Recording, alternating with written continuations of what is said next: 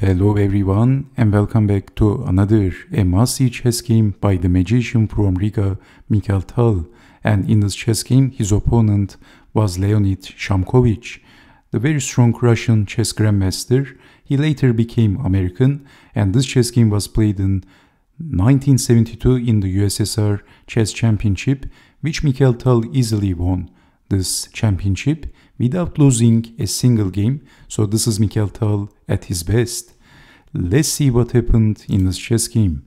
Tal starts the game with e4. We have c6, the Caro-Kann defense, knight to c3, and we have the Steinitz variation of the Caro-Kann defense. Knight to f3, knight from g to f6, and developing the pieces, charging at the center, and attacking the knight, defending, bishop goes back, bishop to g5, pinning the knight, pushing the pawn, and Mikhail Tal castled from the queen side with lining the rook with the queen. So queen to c7, king to b1, not allowing bishop check and exchanging the bishops. So also black castled, and in this position Mikhail Tal played an annoying looking move. Well, he played knight to e4. So in this position, Mikhail Tal is threatening to capture the bishop, because if queen takes knight, then bishop takes on h7 and winning the queen. So we have bishop to e5, but in this position, if capturing the knight, then queen takes on e4, and how to defend the checkmate threat without weakening the dark squares with pushing the pawn, and if pushing this pawn, then capturing on e6, check. So if g6, then h4, and the h-pawn is marching, and this looks terrifying against Mikhail Tal.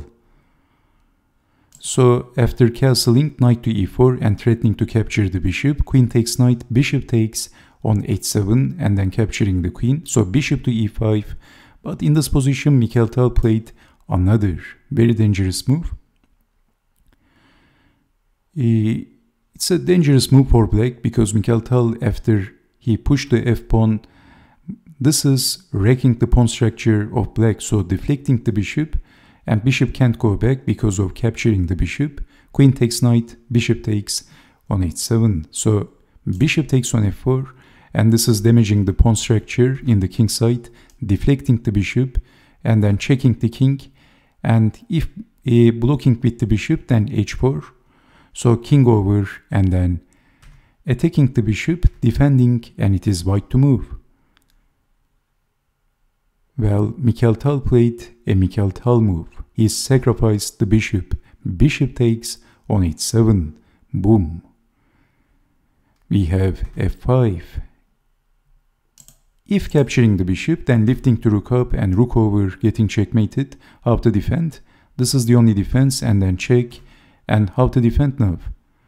So this is the only defense for prolonging the torture, and then rook takes on f4, and black is getting checkmated. There is no sensible defense after bishop takes on h7 if king takes bishop. So we have f5, but lining the queen with the king, king to g7, and lifting the rook up by Mikhail Tal, adding one more attacker into the attack. So rook over, making room for the king, because in this position Tal is threatening to play queen to g5, and if king takes bishop, rook over, getting checkmated. If king goes back, then lining the rook with the king, and black is getting knocked out very soon. So we have rook over and then g4 by Mikhail Tal. He wants to open, so we have f4. If capturing the pawn, then queen takes on g4, and if king goes back, then check and getting checkmated.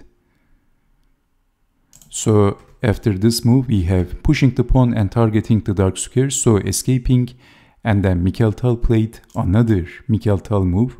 Well, he played rook takes on f4. After bishop takes on h7, we see another Tal move. Bishop takes on f4, what else? And then queen to h6. This is deflecting the bishop. After king to e7, checking the king, only move. And white played another very strong move in this position. What would you do if you had the white pieces?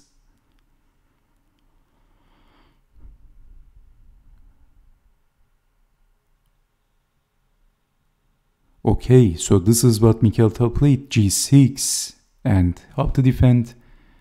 g7, checkmate. So bishop to h6. Let's play a random move, then g7, and getting checkmated. So after g6, defending with the bishop, but Mikhail Tal played a move, and black resigned. He played rook to f1, and black resigned. How to defend? Queen takes, and then rook takes on f7, checkmate. So if b5, then queen takes on f7, rook takes on f7, checkmate.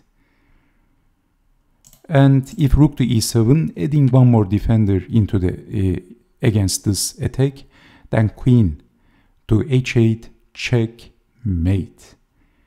And if rook to d8, making room for the king, then check,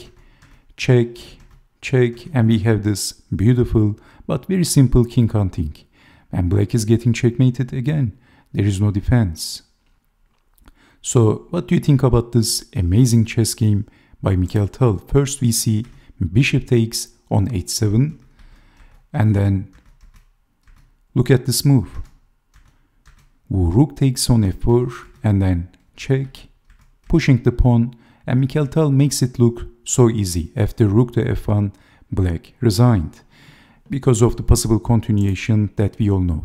And what do you think about this amazing chess game by the magician from Riga?